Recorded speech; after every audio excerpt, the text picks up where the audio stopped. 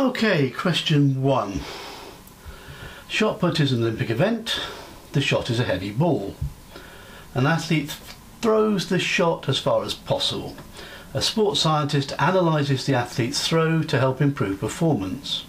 In one throw, the shot continues to rise by another 1.3 metres. 1.3 metres after it leaves the athlete's hand. The mass of the shot is 7.26 kilograms. Calculate the amount of gravitational potential energy gained. Okay, so we need to write down the formula. Gravitational potential energy equals mass times gravitational field strength. Now we know that G is equal to 10 newtons per kilogram. We're supposed to know that. Times height. Substitute. We've got a mass of 7.26. We've got G of 10. And we've got a height of 1.3. And we can just use a calculator. 7.26 times 10 times 1.23 equals 89.298. Well, we only need 3 significant figures, so 89.3. 89.3, and it's energy, so it's joules. 89.3. Explain how the total energy stored in the shot changes between leaving the athlete's hand. Okay, so we have a question now that says explain. Now explain basically needs a statement and a justification. So we want 2 bullet points. What is the statement? The total energy total energy doesn't change. So how the total energy stored in the shot changes. Okay, so total energy is constant.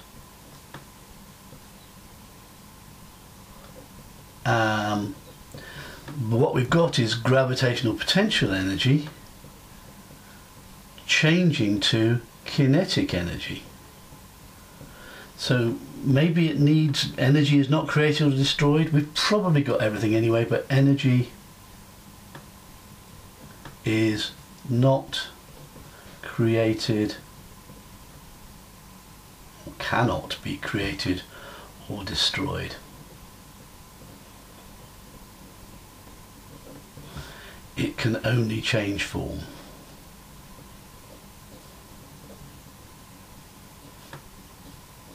Well, there's 2 fairly good bullet points there.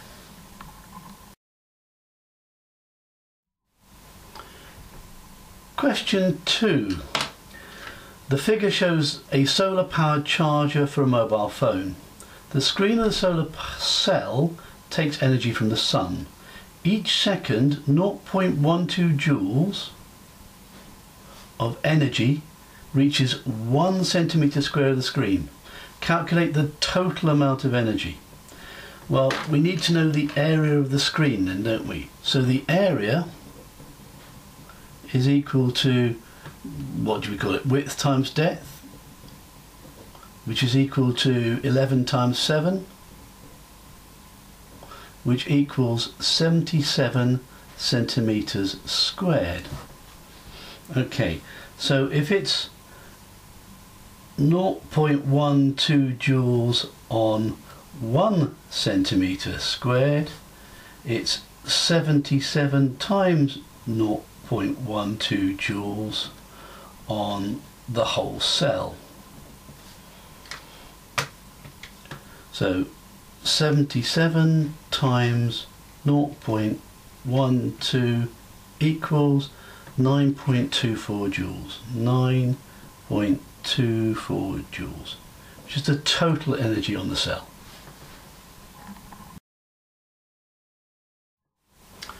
Question 3.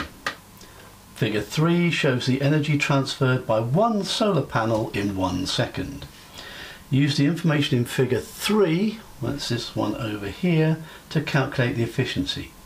So the total input is 2,800 joules. The useful output is 800 joules. We need a formula. Efficiency equals useful energy over the total energy, which equals 800 divided by 2,800. Okay, this is supposed to be a number less than 1. 800 divided by 2,800 equals 0.2857, so 0.286. 0.286 to 3 significant figures. No units because it's just a ratio. Question 4. Some technicians are investigating factors affecting the braking distance. They start by investigating how the speed of a bicycle affects the braking distance. On the right is a graph. So they've drawn a graph of braking distance against speed. Fine. When the bicycle is travelling at 15 meters per second, well, that doesn't appear on the graph, the kinetic energy of the cyclist is 9,300 joules. Calculate the mass using this equation. Okay, so as always, we still write down the equation. Mass equals 2 times the kinetic energy divided by the velocity squared, which equals, well, 2 times the kinetic energy is 9,300 divided by the velocity is 15 meters a second. 15 times 15 equals, let's do it slowly, so we've got 2 times 9,300 equals 18600, and then we've got that divided by 15 times 15, that didn't work, 15 times 15, which is 225. So check with the calculator. 18600 divided by 225 equals 82.66666. So 82.7 kilograms. Describe the energy transfer that takes place as a cyclist brakes. Well, it's a 2-mark question, so we're looking for 2 bullet points. And I would say we've got kinetic energy, which is what we start with, and that transfers to sound, because obviously the brakes squeal as you grab them. And we've also got kinetic energy transferring to heat or thermal energy. That's 2 very good points, and it's only a 2-mark question. So, yep, I'm happy with that.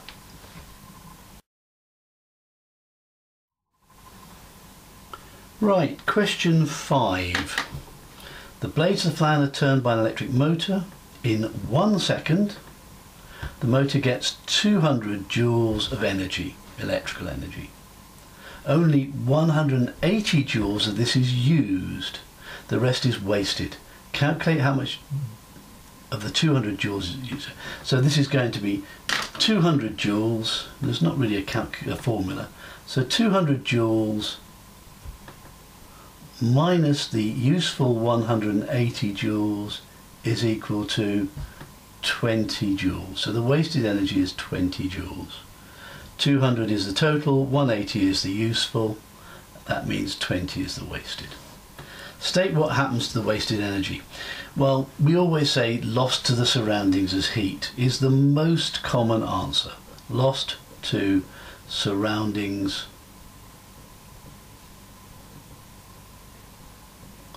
as heat. I'm sure you'd get away with other things such as sound, etc. Calculate the efficiency. Well, again, we need a calculation. Efficiency equals useful over total, which equals, the useful is 180 divided by the total, which is 200. We're looking for a number less than 1. 180 divided by 200 equals 0.9. Very good, very efficient. 0.9. It's a ratio, so it doesn't need units. Right, question 6. In a science fiction story, lightning is used as an energy source for accelerating a car. That's Back to the Future. In the story, the car has a kinetic energy of 960 kilojoules at a speed of 40 meters per second. Watch out, 960 kilojoules, that's a big number, so we've got to go 960,000. Calculate the mass. Well, we need a formula. There's only one formula really with kinetic energy, which is kinetic energy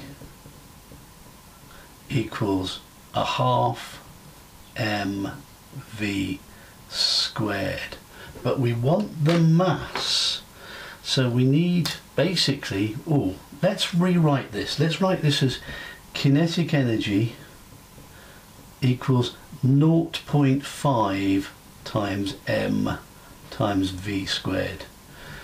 Let's then get rid of the 0.5, put it at the bottom. Let's get rid of the v squared, put that at the bottom too.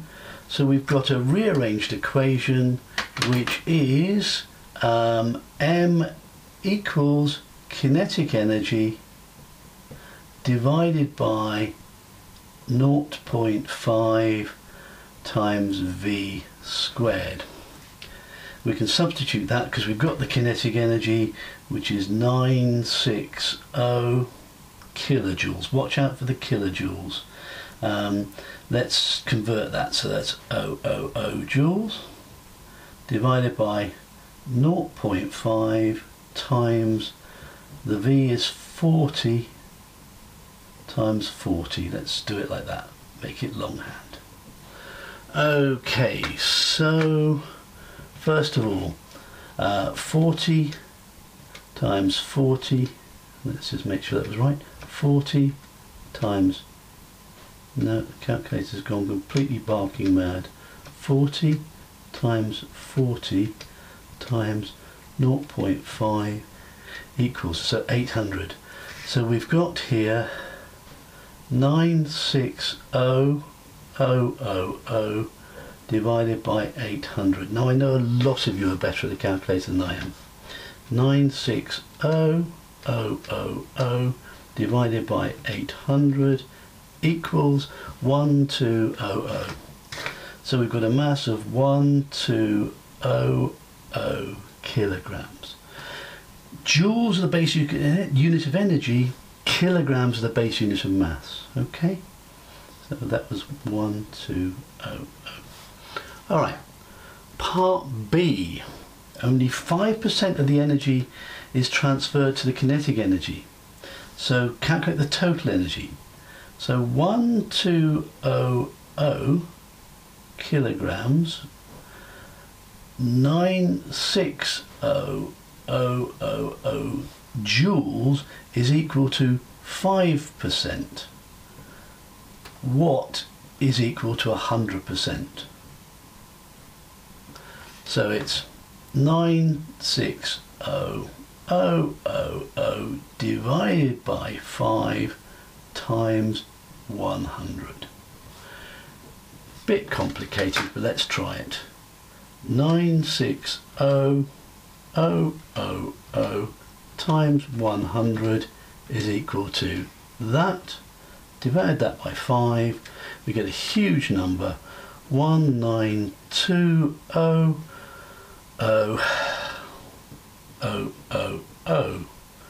19,200,000, which is 19.2 megajoules.